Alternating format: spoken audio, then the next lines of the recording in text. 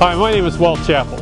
I'm a candidate for the State School Board in Topeka from District 8 right here in Wichita.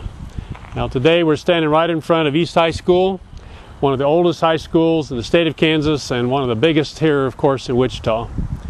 I actually was a student here. I went to Roosevelt, which is on the left, and I was a student here and graduated at East High in 1959.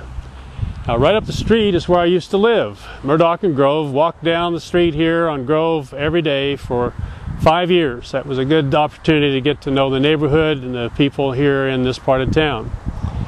Now one of the reasons we're standing here today is to let you know that as a candidate for the State Board of Education, it's very important for me to be able to share with you some of my background and some of my interest in students. This is what it's all about, is how kids learn and how we prepare them for the future. I've had an opportunity not only to go to East High, but also to Wichita State University and then on to KU. I got my doctorate at Michigan State University in 1970 and have been out as a professional in the field, both business and education, for the last 30 years. So it's really important for me to be able to serve now in the capacity as your representative in Topeka and hopefully do a very good job of dealing with some high priorities. Now one of the things we want to do today is to give you a first-hand view of not only this school, but how some of the priorities that I'm interested in will affect kids in the 21st century. One of the main things that the school board has been dealing with for the last 4 or 5 years is what they call career and technical education.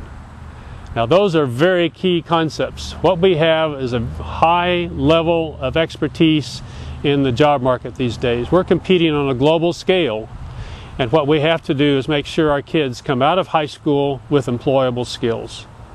So starting in the middle schools like Roosevelt, Robinson, Meade, Curtis, and so forth, we need to offer choices so kids have a chance to see firsthand what various careers are available to them.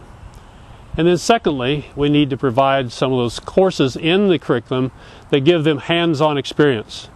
So when they're out there, they're able to see firsthand, all right, here's what it takes to be a welder, here's what it takes to be a computer technician, here's what it takes to be a TV producer, here's what it takes to do the plumbing and pipe fitting that's required in the 21st century.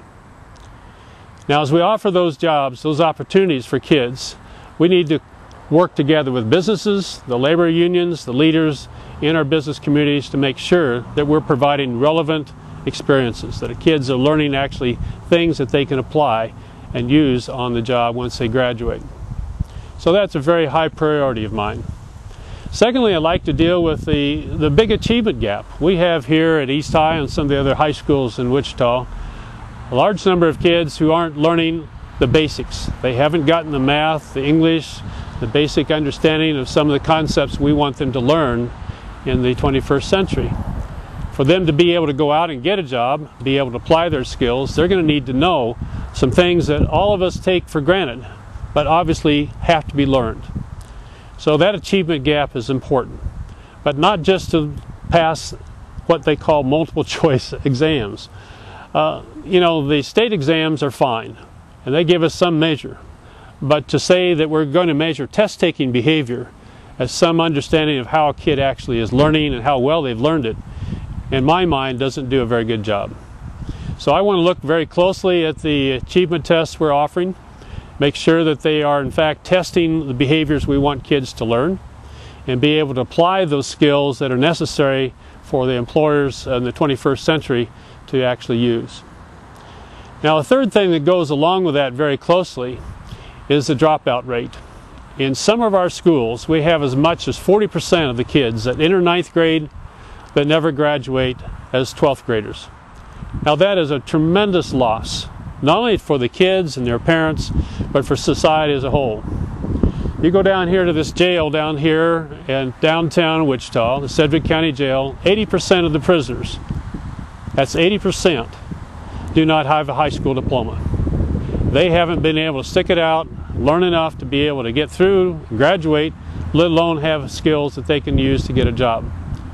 Now without that, they have an opportunity to learn, but they do not have an opportunity to really make good use of their time if they're just tuning out school and going on their way. So what I'm hoping to do is make sure that the curriculum itself starting in 6th, 7th, and 8th grade is very relevant.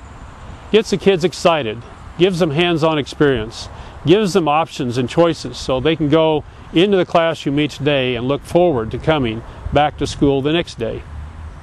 Now that's extremely important for us. We've got to make sure these kids not only close the achievement gap, but also have an opportunity to stay in school long enough to graduate with employable skills. Now to do that, we're going to have to retain and recruit more of our teachers. We have a big teacher shortage coming up. About 35% of our teachers are going to be retiring in the next 5 years. Now that means that we've got very few opportunities for our kids to really learn with the staff we already have if we can't bring more teachers in the front end of this system. Now presently we are already short of science and math and technology teachers. We have to open up our certification processes in Topeka. The State Board of Education deals with that on a regular basis. They've just come up with some new regulations. We need to look at those very carefully and see if we can also open the door for people who have content knowledge. Engineers, architects, computer programmers, current faculty at various colleges and universities, and allow those people to come into our K-12 classrooms and teach. Now that's extremely important. We can't have classrooms empty with no teachers and students to learn. Now one other thing that's dear to all of our hearts is costs. Right now the State Board of Education oversees a budget of $4.6 billion a year. That's the amount of money that the state legislature appropriates every year to our K-12 schools. Another third, approximately 2/3 of the state budget actually goes for education, kindergarten through graduate school. But the K-12 budget of $4.6 billion plus all of the billions of dollars from the local property taxes adds up to a tremendous amount of money for classroom instruction. We have to get results. We have to make sure our kids are learning. We need to know that the product we provide to the employers is actually quality and able to meet the demands of the 21st century. And if we do that, then we're going to be able to hopefully bring down property taxes while we look for other ways to fund education through sales and income tax.